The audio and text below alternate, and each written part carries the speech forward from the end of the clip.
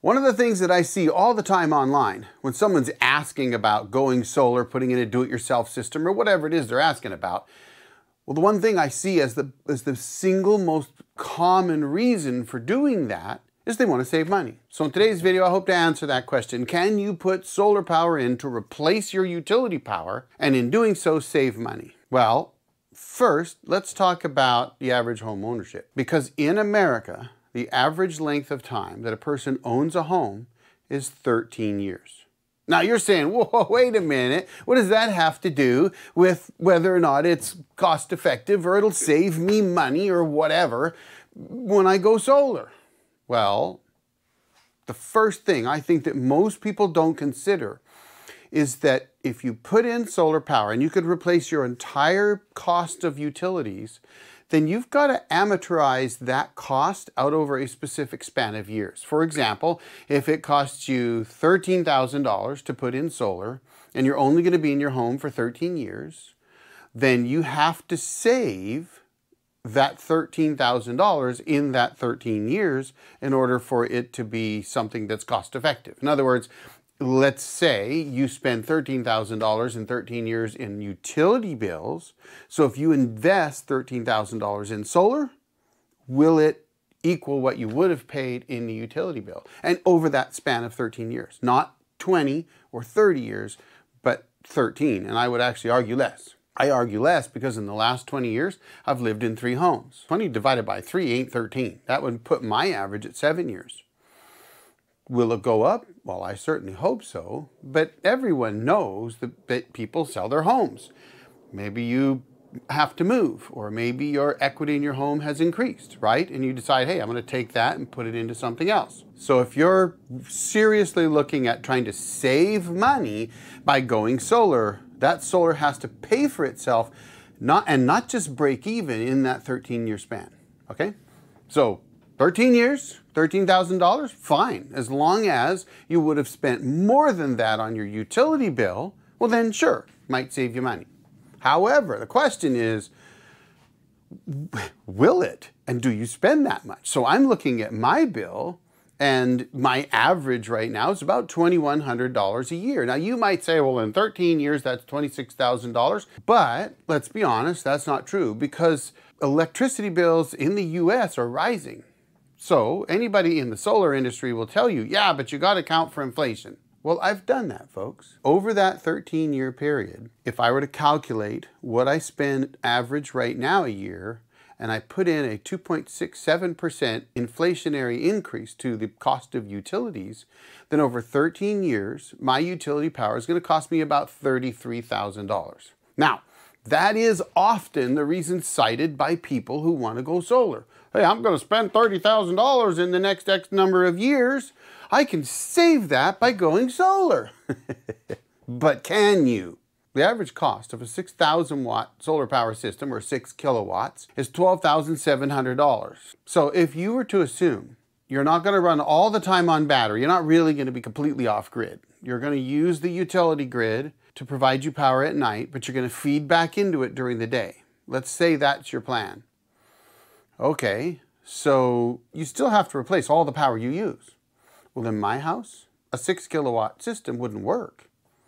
A 30 kilowatt system might work, and now you're talking $60,000. Well, I just said that in 13 years, I'm going to spend approximately $33,000 in utility bills. So $60,000 is not going to save me a dime. Now, you could argue, and many will, yeah, but there are tax breaks.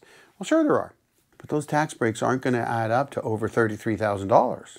Maybe they will over a course of years if the federal government allows you to claim it every year, but I've claimed solar energy benefits in the past because I have an off-grid cabin and we have it completely off-grid. It's all solar power. So I got to deduct some of that. But let me tell you, I only got to deduct it on the year that I spent it. That's it. And it just came off of my gross income. It wasn't like if I spent $5,000, I got $5,000 back. That's not how it works. So if I had to spend $60,000 to replace the energy that I'm using, well, that's just unfeasible. It's not going to happen. I'm not rich. If you're rich, you could do it, but you're not saving money. And the people that are asking this question aren't wealthy people. These are people that want to save money. Maybe they're spending $100 or $200 a month in an energy bill. They might be thinking, if I'm spending a couple $100 a month, that's $2,400 a year. Can I save that $2,400 by putting in solar? Well, sure. If I put in $60,000, I could save $2,400 a year. But I'd have to be in this home for over 30 years to make that pay for itself. Now, you might be ready to just quit right now and say, okay, that's it. It's not cheaper. Well, we could talk about that. There are some options out there that can balance things out a little bit. But let me give you an example of why I always try to tell people, look, don't look at solar as something cheap or something that's going to save you money. That's really not why to do it. You cannot justify it. And it's like electric vehicles. People buy electric vehicles and they justify those because they say, I'm not using gasoline and therefore I'm saving money by not using gas. Now, anybody that justifies buying an EV because they're trying to save the planet, well, that's a different story. But I'm talking about those that say, I'm going to buy an EV because I don't have to buy gasoline. And I did this years ago, folks, when the Prius was like the car to have for people that wanted to not spend a lot of money on gas. But let's look at today. Prices have changed, right? You could buy a Mitsubishi Mirage for about $18,000, $19,000. Okay, that's their list price. So who knows what you can get it, and if you're smart, you buy it used and get it for less, right? But that's about what it runs.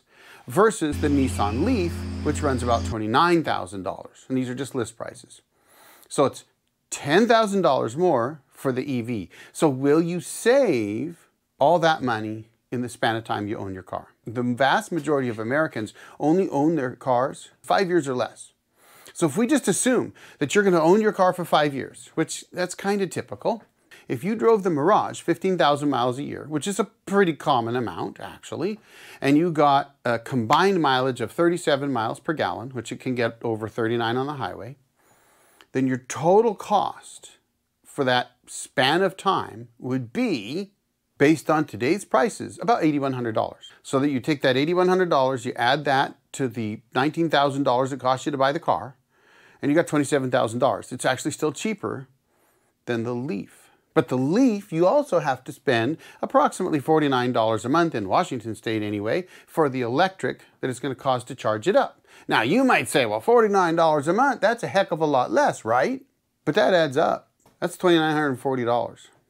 So, if the Leaf costs you $2,940 to drive it over a 5-year period, not accounting for the inflationary rate in utilities, which I did earlier, okay? But let's not even, let's say you get your utility costs, your electric costs the same over that entire 5 years. You're still spending over $2,900 in electric for the Leaf, which takes its total to $31,900, almost $32,000. So the Mirage, $27,000, the Leaf, $32,000. You didn't save any money. Now, we're not talking about all the other maintenance possibilities here. We're just talking about raw data. In my experience with a brand new car, you could typically drive it, because of warranties and things like that, for 5 years without any major costs. You probably don't have to do the brakes or anything else. So overall, it is cheaper to buy the Mirage. You will not save money buying that EV. And I know that comes as a shock to a lot of people, but the problem with all of this is that there's a lot of hype behind things like solar power. And don't get me wrong, I love my off-grid solar power, and it did save me money. But that doesn't mean it'll save you money if you're in an urban or suburban environment, or even a rural environment where you have power all the way to your property already. Assuming that you can get, 4 or 5 hours of good solid production every day. And by the way, the only time you're even going to max out the production on your solar arrays is when they're pointed directly at the sun and you've got a perfectly clear sky. Just because you buy a 6 kilowatt system doesn't mean you're going to get 6,000 watts out of it for 4 or 5 hours or 10 hours or whatever straight. That's not how it works. If you have a tracker that can perfectly follow the sun, yeah, you could get more. But if you figure an average of about 4 hours of production a day, a 6 kilowatt system's only going to give you about 24 kilowatts. Well, I need 3 times that to run my home on an average month. But if I wanted to keep that so that I could run my home in the hottest months or the coldest months where I use more power, it's going to cost me 5 or 6 times the money that 6 kilowatt system would be, because I'm going to have 6 of them. So the initial outlay is expensive. Now, you might say, yeah, but there's the tax breaks and then I'm not paying my electric bill all year. Well, true. Nobody asking the question, how do I build a solar power system because I want to save money, can afford to go out and spend $60,000. So they got to take a loan out. Now you got interest on top of the initial investment, and you might have got a tax break. But even, let's say you got a 50% tax break. I said earlier, you're only talking, in my case, $2,100 a year. $33,000 in 13 years. And in order to break even, my solar power system has to replace all the power I use and not cost more than $33,000. Well, there's not a system today that can do that for $33,000 after all the tax incentives, assuming I had the cash on hand to either install it myself or pay a professional to do the installation. There isn't a system that exists today that I'm aware of that would give me the 65 to 80 plus kilowatt hours of power that I'm using every day. Now, I do have a shop, so my shop uses some of that power, and I recognize that somebody, you know, who maybe only uses half the power I do could look at it and say, well, maybe is it affordable for me? But you're still talking 40 kilowatt hours a day. Well, a 6 kilowatt system's only going to give you a maximum of around 24 kilowatt hours that day. So you got to have at least twice that, which takes you already about $25,000.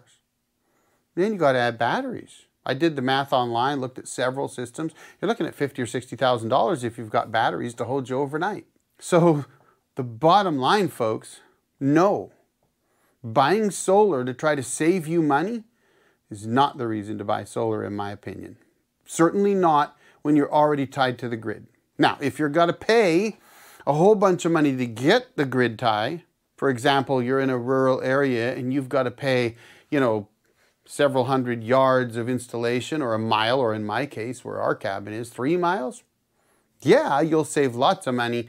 You're not going to save the kind of money we would here. But you could say if it costs $40,000 to put in power and then I have to pay a power bill, well, yeah, you're going to save a ton of money. But if you're already hooked up to the grid, you're in an urban or suburban environment, or even a rural environment where you have power to your home, you've got to figure out how much you spend every month on power and calculate how much that would be over a 13-year period with an approximate 2.67% increase in costs annually. And then that's the figure that you have to work with to determine whether or not solar power is going to save you any money. Now, there's lots of people that come in and say, well, yeah, but what if I save 10% or 20% or 50%? Well, but then you're not saving money. Just because you put in a solar power system that means now you only use half the power that you used to use doesn't mean that it was worth it. Not if it costs you the amount that you're saving in the first place. Might make you feel good because you think you're saving the planet, but that's not going to save you any money. Feeling good isn't going to help you save any money. You want to save money, you have to spend less than what is projected. If you spend the money, then that money's not saved. And you have to amortize the amount of money you spent over a 13 approximately year span. That's the average length of time you might own your home. And if you're young, I'd say 5 or 6 years, because typically younger people don't stay in their homes forever. You would have to stay in your home for 20 or 30 years for something like this to pay off in that environment. So the answer is no. No. Solar's not cheap, and solar's not going to save you money if you have to spend more money than you would have spent in the first place. Meaning, if you're only going to spend $10,000 or $20,000 over the span of time you own your home in electricity from the utility company, and it costs you more than that to put your solar power in after all your incentives, well, it's not a money saver. You might not spend it every month. You won't have to send off the $200 bill to the utility company. You'll just have to send off a bill to the loan company that gave you the money to buy it all in the first place, and you'll be paying more per month than if you just kept utilities. Now, that's not saying that there isn't a place for solar. Don't get me wrong. I have solar. I love it. I could even put some in the shop here. But I'm not going to try to save money by putting solar in my shop. If I were to do that, the first thing I would do is put solar heat in and make it myself. meaning that I would make a pop can solar heater and put it on my shop, because that would help warm it up a little bit in the wintertime. But otherwise, if I spend the money, it's unlikely I'm ever going to get that investment back. I might spend the money because I want to, but that's a far cry different from somebody who's trying to spend money to save money. So my advice to those who come into various groups and say, hey, I want to save money on my electric bill. What should I do? What should I get? Blah, blah, right? What should I build? I say, don't get a new phone. Use an old phone. Cut your cable off, right? Get rid of any landline phones you might have. Stop buying bottled water. Stop eating out. Learn to make things yourself. In fact, quite frankly, this, in my opinion, is the convergence of the solar power side of the fence, the greener side of the fence, if you will, and the prepper side of the fence, because they kind of merge together right here. Because the way to save money is to cut your costs first. Cut everything out you possibly can. And reduce the electric that you use every month. Don't look to try and replace what you use with solar, because that's not going to save you money. Not if you already have the power. It'll save you money if you don't. And I've talked about that in another video. But if you've already got the power, it's not going to save you money. So learn to reduce the power you use. And then perhaps, once you've gotten to a point where you considerably reduce the overall power that you used, then you can take that amount of power and see what the cost is to replace it with solar, and whether or not you'll break even or maybe save some money. And I would argue that you won't. It's unlikely. Not unless you really seriously plan on being in your home for more than that 12 or 13 year period, or 5 years really, because that's how you'd have to do it. So will solar save you money? Well, the answer is kind of complicated. As I just said, not really. I mean, it can under certain circumstances. It can certainly save you if the power goes out and you lose things because you lost your power, like in your freezer or your refrigerator. But that's not really a money savings thing. That's more of a preparedness thing. If you've got your own solar power system, maybe a grid tie system where they're paying you back a little bit of money, though they pay back on wholesale, not retail. Well, maybe some states might be retail, but still it's not enough, okay? If they're paying you back though, and you've got a battery bank that can help you survive 2 or 3 days without the power company, then it may be worth doing. And the one thing I haven't said in this entire video is whether or not it's worth doing. Because I do believe that if you can afford to put in solar, it is worth doing for a number of different reasons. And I could address that in another video. However, I will tell you that in my opinion, it's no more effective buying solar power for your home than it is buying an electric vehicle to save you money from buying gas. Simply not there yet. I think we may get there someday, but we're not there yet. And I love my solar power stuff, folks. But that's just my opinion. All the research I've done tells me that's the case. So there you have it. I hope I helped somebody out. If nothing else, I'll tell you this. Do your research. Know how much power you use every single day. Figure out how many days of autonomy you want to have. That means how many days if the power goes out you're going to have, or there's no sunshine or whatever. And then find a system that can actually do that for you and calculate the costs. And I think you're going to find it'll cost you more buying that system and installing it and paying for it over the long run in terms of a loan or whatever than you would pay if you just paid the utility company. And I'm not a shill for utility companies. I love not having to pay the utility bill at our cabin. But here at this house, there's no way I would start looking at solar. Not unless I could afford it. And then it's not about being cheap, right? If I can afford to put in $5,000 worth of solar, I already know I'm not going to save that money on my bill. I'd just do it because I could afford to and I want to. But that's not what these people are asking. They're asking, hey, I don't have a lot of money. I want to save money on my electric bill. How do I do that? By putting in solar. And the answer I give is you don't. You cut it somewhere else. Anyway, folks, that's all I've got for you today. Appreciate you being here and thanks for sticking around. I'll drop another video over here for you to check out. Y'all have a great day. The old Jarhead out.